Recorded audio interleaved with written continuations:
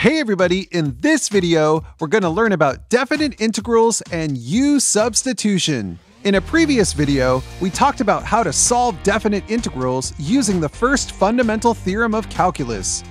But the question is, how can we use the fundamental theorem of calculus to solve integrals like this, where we need to reverse the chain rule? And the answer is U-substitution. Let's look at some examples. Suppose we want to find the integral from 0 to pi over 4 of secant squared x times e to the tan x dx. The first thing to notice is that secant squared x is the derivative of tangent x. That means we can use U-substitution. So we'll let u equal tan x. That means du dx equals secant squared x. Then we can rearrange this to get dx equals du over secant squared x. Now we can start to rewrite the integral. Secant squared x times e to the u times du over secant squared x. And note the secant squared x's cancel out.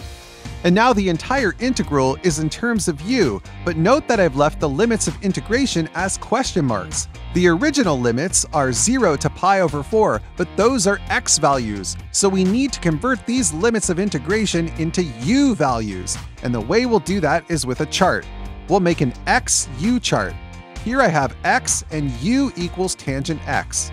I've placed 0 and pi over 4 in the x column, and now we just need to solve for u. When x equals 0, u equals tan 0, which equals 0. And when x equals pi over 4, u equals tangent pi over 4, which equals 1. So now we have the integral in terms of u only, the integral from 0 to 1 of e to the u du. And the antiderivative is e to the u, which we'll evaluate from 0 to 1. Then we'll apply the fundamental theorem of calculus, and that gives us e to the 1 minus e to the 0, which is e minus 1, and that's the final solution. Let's take a look at this graphically. The area under the curve of the original function, secant squared x times e to the tan x, is equivalent to the area under the curve of e to the u. What we've done algebraically is taken the original integral and converted it to another integral that's easier to solve by hand. Let's do another example. Find the integral from 0 to 2 of x times the quantity of x squared plus 1 cubed dx. To solve this, let's let u equal x squared plus 1. That means du dx equals 2x.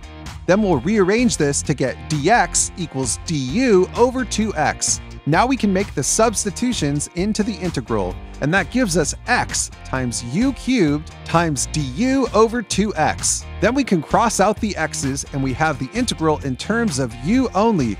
But remember, we need to change the limits of integration. So we'll make a chart. X and u equals x squared plus 1. Then we'll put 0 and 2 in the x column and we'll determine u. When x equals 0, u equals 1. And when x equals 2, u equals 5. And that gives us the integral that we need to solve. 1/2 times the integral from 1 to 5 of u cubed du. Note that I moved the 1/2 out of the integral because it's a constant multiplier. When we solve this, we get 1/2 times u to the 4th over 4, which we'll evaluate from 1 to 5. And then if we apply the fundamental theorem of calculus, we get 78.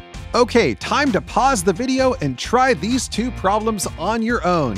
Note that I've given you the final answers so that you can check to make sure that you've done the problems right. And now you know how to solve definite integrals with U-substitution. And that's how you rock calculus!